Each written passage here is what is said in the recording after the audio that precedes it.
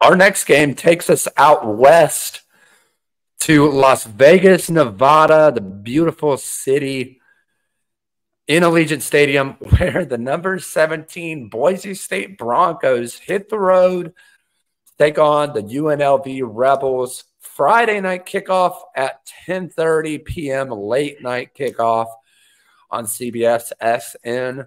Boise currently favored in this one on the road by 3.5 points. Obviously, both teams coming into this game with one loss under their belt, and they're looking to keep their playoff and Mountain West championship hopes alive. Brad, I'll turn it over to you. These are two programs that we've watched closely this year, and both have very promising outcomes at the end of the year. Thoughts on this game and who comes out on top in Las Vegas? Really excited for this game, guys. Like, I think out of all the matchups, this may be, one of my top 3 games to watch this weekend. And interested to get y'all's thoughts as well. To me, this is a little bit of a playoff eliminator. Not to say that, the other team is completely out of it, but I mean, you look, two losses, both these teams trying to get in that group of 5, at large berth for the playoffs. So this, I mean, truly is a playoff eliminator in a way. We were just talking off camera. Obviously, these two teams could meet again in the Mountain West Conference. So it's Mountain West Conference Championship game, So this is a really, really big game Friday night. We've talked about UNLV a lot here on Break the Huddle, just all their off-the-field stuff that I'm not going to get into, but continue to be impressed with Barry Odom. Malik Williams has just transitioned to quarterback seamlessly. Guys, I'm really impressed with Nate. I know you've mentioned this guy a couple times. Ricky White III, their really talented senior wide receiver. He has had a really, really good year. And, of course, he had almost 1,500 yards last year, but he looks like he's on pace to put up big numbers again. A guy for Boise, and I'm going to get to the star in a second, but is quarterback Maddox Madsen. Of course, everyone thought that the USC quarterback was transfer was going to start, and here comes Maddox Madsen. He's not a big guy, only 5'10". He's done a good job. 1,200 yards on the year, 12 touchdowns and just 2 picks. He's done an unbelievable job. Of course, it makes it easy when you're handing off to a running back like Ashton Jeanty. And guys, to me, I think he deserves to be in New York at the end of the season for the Heisman. And I get it. A lot of people are going to say, well, he's playing in the Mountain West. Look, he's already got 1,200 rushing yards and 17 touchdowns, and that's in 6 games. That is a ridiculous pace. This game is going to be very, very close. I think you see both offenses and both running games really, really have success. I'm taking the Broncos because their defense in a close one. I think that 3.5 is accurate, but give me the Broncos in a road victory Friday night. Wow, Brad, going with the away team, the favorite, even though they're not the underdog. They're definitely going into a hostile environment in Las Vegas. Rooster, I'll turn it over to you. This is a big game for both of these teams, as we mentioned.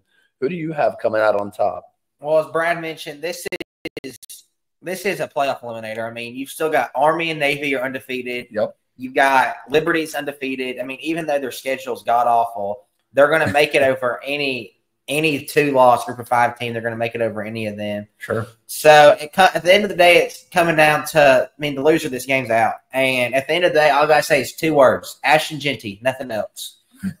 As he mentioned, he's got 1,200 rushing yards, and he hasn't even played the fourth quarter in half of these games. And he hasn't played the second half in about, I know for a fact, at least one.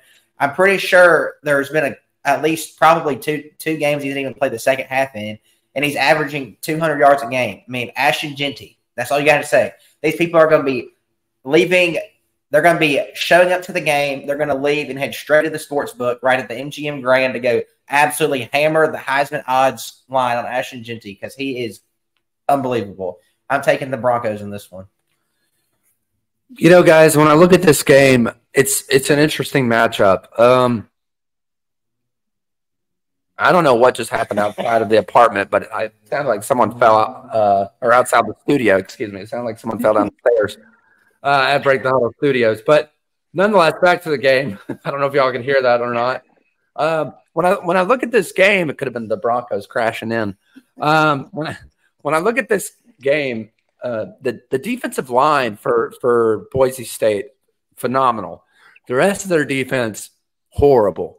They are definitely overrated coming into this game when it comes to matching up. So what do they need to do to win? Well, for one, they got to run Ashton Genty, which I think they will for obvious reasons. And number two, they got to keep Hajj Malik Williams inside the pocket, because if you let him break down and break out of the pocket and the play breaks down, he's going to make a play. And Brad, you mentioned it too with Ricky White, right? I mean, he's come on fire. Like he's electric since Hajj has taken over at quarterback. And this is going to be a tough game. I think they're right on the money with the spread. I think this is going to be a very close game. For me, one other thing that I want to mention also, by the way, at Break the Huddle on Twitter, shame on UNLV. You blocked us. Why? We've picked you to win every single week that we've picked your games, and now you want to block us because I'm promoting our channel on your page? Give me a break. Give me the Boise State Broncos big in this one, and I hope that summer intern of yours gets fired for blocking us on social media, and I hope your playoff chances get ruined because you deserve it. Break the Huddle has picked you every single week. Now we're all picking against you, and I hope you do see this. So, yeah, give me the Boise State Broncos big in this one. Cover the spread. Let us know down in the comments who you think is going to come out on top in this Mountain West matchup in Las Vegas, Nevada.